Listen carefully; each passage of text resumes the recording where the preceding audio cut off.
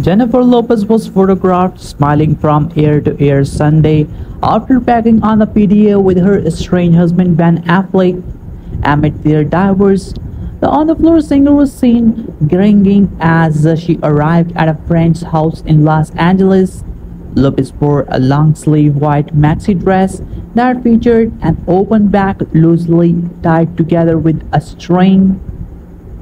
The Marry Me actress 55 added a brown crossbody bag, her signature hoop, earrings, sunglasses, and gold bracelet to the bohemian's look.